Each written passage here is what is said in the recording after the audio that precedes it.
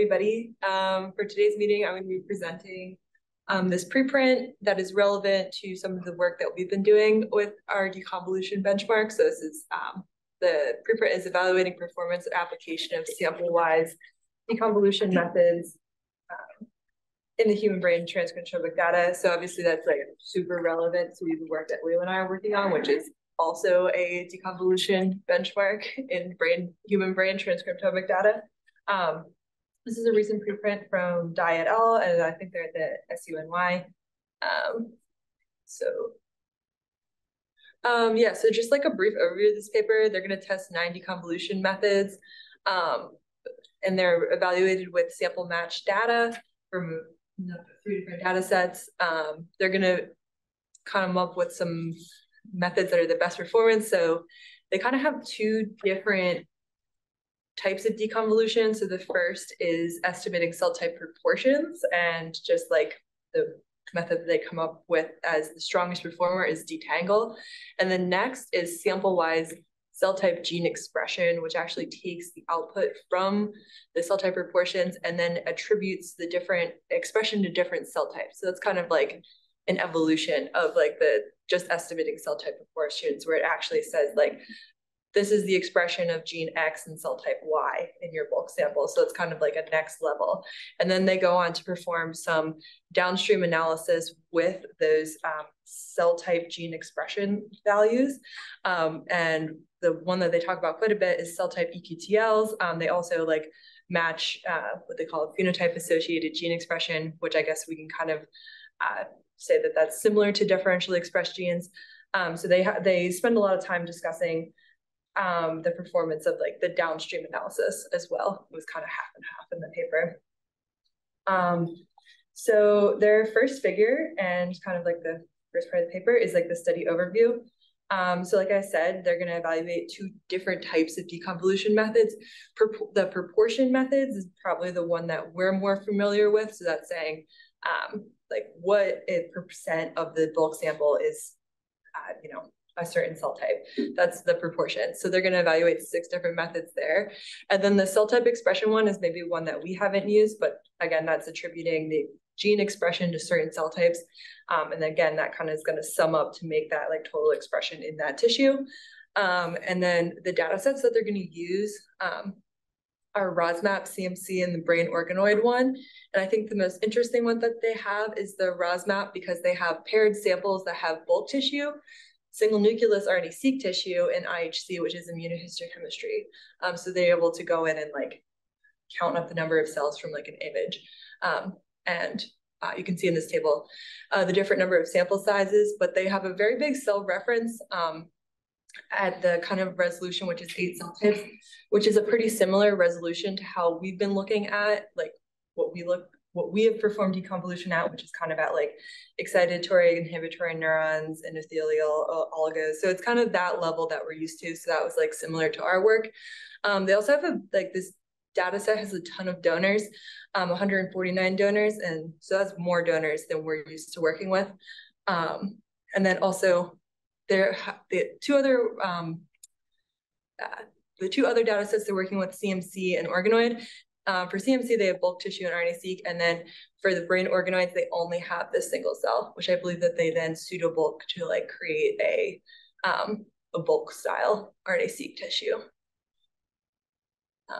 So then just going over their flow. So that's like their data sets, and then they're going to evaluate these different methods, which we'll talk about in a second.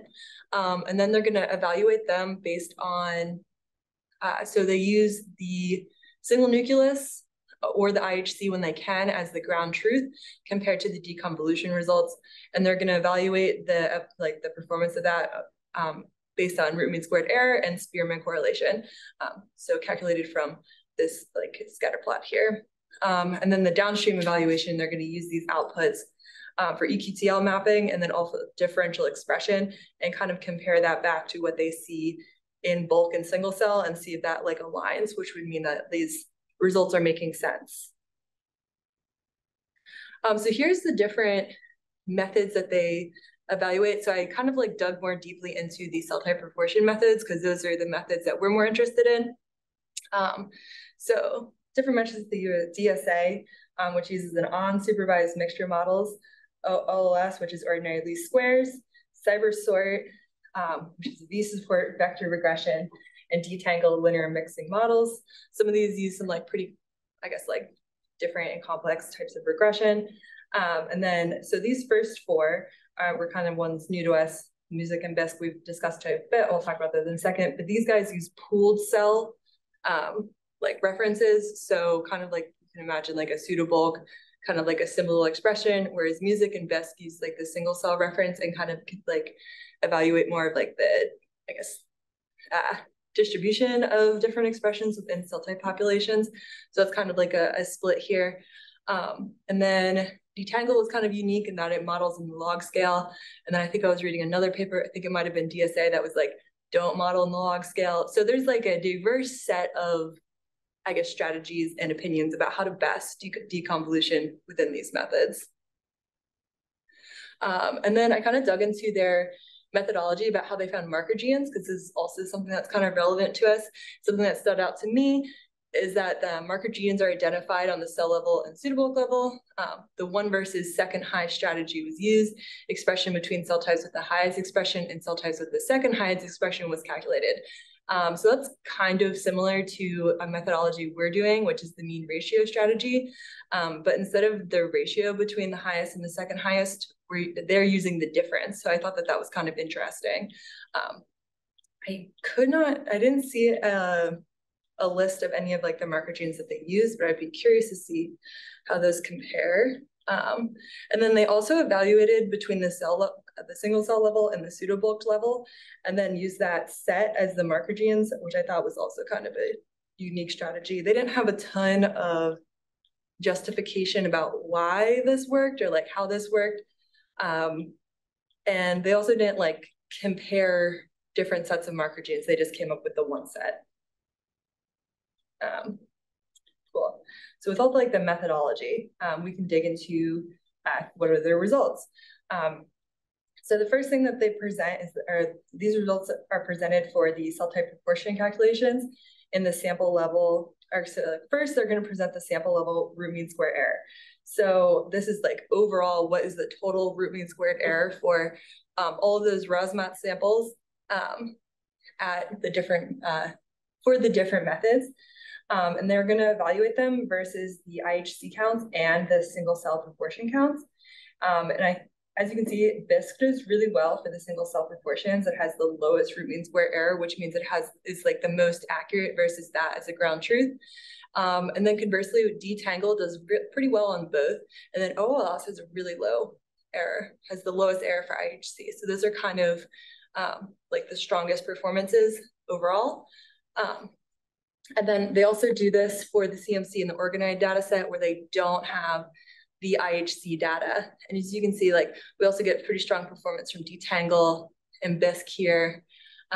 So I think like one thing that we've seen from other deconvolution benchmarks and other, I guess, reports, and even just between the like 3 different data sets here, is that different methods do better on different data sets. Which makes this like a really hard problem about like what method to choose for deconvolution. I think like we're getting some conflicting answers, right? Even here within like the same paper using the same strategies for a lot of different things. So there's just always a asterisk, but their takeaway from those is that like detangle and BISC are going to be our strongest performers. So they also check out, okay, so the root mean squared error relative to the proportion of the cells. So some of these cells are more common than others. So example, excitatory cells and inhibitory neurons are going to be like the most prominent cell types in these samples. And then the more rare cells like microglia, parasites, endothelial cells, those are like more rare. They don't in the paper tell us what the breakdown of these cell types is anywhere, which I think would have been helpful in understanding that. They do mention it in the text. Like basically we get really high, the takeaway here is that we get higher relative error for like those lower cell types, which is like also something I think we've seen in other papers and in our own experience, is that like those rare cell types are tricky to track down and tricky to get accuracy for. So yeah, accuracy for deconvolution proportions in major cell types was better in minor cell types. So this was like a point that they make in their text and is something that we've also seen in our work here. Yeah, so I guess like I added this to my list of which method is most accurate, a fan favorite slide. And so like here they're like detangle is better than BISC is better than other methods. And again, pointing that point home that like different methods do better in different data sets is like, if we just look at where BISC has ended up, it's kind of all over. So this adds to that list. And then, so next they move on to using their best proportion results in evaluating the cell type specific expression methods, which are BMIND, SW, CAM, and TCA. I didn't focus as much on this because that first step cell type proportion is something that we're a little more interested in. So I didn't dig into these nearly as much, but basically, let's see if I can make this smaller. There we go. They are going to evaluate the Spearman correlations between deconvolution data and the average expression of the cell types used for ground truth. So in those paired samples, if you think about, we have our bulk ones, we're going to evaluate the proportions, and then we're going to use these cell type specific expression ones to say, okay, this expression of gene A belongs to gene Y, or this percent of expression of gene A belong to gene Y, like that's the breakdown we're looking at here. And they're going to compare that back to kind of like the pseudo-bulked examples of the paired single nucleus data. And that's where these correlations are coming from. So higher correlations are better. Oh, wait, no. Yes, higher correlations are better. And they're going to use both the BISC and the detangle input. And I think that you can see is that it seems like the variation in these results is coming much more from the cell type expression data sets, which are the different colors, versus the input, which are BISC or detangle. I wish they would have maybe like shown us how different the BISC and detangle inputs were for these different ones. I think from the last one, you could see that we get like pretty different maybe results. But they seem to have pretty similar cell type expression. So that kind of, I guess, maybe suggests that these methodologies might smooth that a little bit. They didn't discuss that too much. And then again, they break that down by cell type. And so higher is better. So this is kind of more wobbly. Overall, they're like BMIND has like the best expression. And then I thought like a nice check for this was that they take the expression of our different cell types and they match them up with like known marker genes. So for instance, astrocytes has pretty strong predicted expression of GFAP. You know, you might recognize some of the other marker genes on this list too. So I thought this was a really nice check down here. Okay, and yeah, and then again, back to the cell type specific one, BMIND performed more steadily and overall better in major cell types than minor cell types. So that problem of like those minor cell types being hard to accurately capture still exists in this step as well. Any questions on this figure? Good. Okay, and then moving on to figure 4. So this is when they're going to start doing downstream analyses of these outputs. So here they're going to do EQTL analysis on those cell type specific examples. So again, that is going to kind of like map our genes to SNPs that are close to them in the genotype, like in the genome, and then we're going to attribute them to like differences in phenotypes, and then we're going to like see where we can get matches. So how they do this is they use this pi1 metric that like basically like checks for similarities. Oh, wait, was it? Wait, I'm forgetting what the pi1 did. In parentheses. Proportion of true EQTLs. Okay, yeah. So it's like it's looking for like it's gonna like have the number of true EQTLs that it finds in these different cell types in each of these samples. So yeah, so A is like just like a little schematic of this. B, we have like the different cell types for mutation tests, and then I think these were some external studies. So I think that they're finding like, they're saying that we found like more, we were able to find more EQTLs using the decombo EQTLs than the single nucleus RNA-seq. And I guess like this, so why you would maybe want to use deconvo EQTLs versus single cell EQTLs is that like it overcomes some of the missing data that's in single nucleus data sets. And so over here, they use this upset plot. I think that this is like the pretty key one right here is that like they're able to find like there's all these independent ones, but then with the deconvolution EQTLs, they find some like good overlaps with the bulk. I think the main takeaway from this one is that like the deconvolution EQTLs were able to find like a lot of true EQTLs, and they correspond with the bulk, and like maybe we're finding some EQTLs that were missing in the single nucleus data set. And I want to point out that their single nucleus data set is like really big. They have a lot of donors, and they have a lot of samples, more than a lot of other data sets. So like that is a problem, and that like, yeah, maybe this is like a cool way to overcome that. They also go on to say that like the kind of for the same reason that we have like more EQTLs, they're able to like overcome some of the missing data and explain more of the schizophrenia GWAS heritability.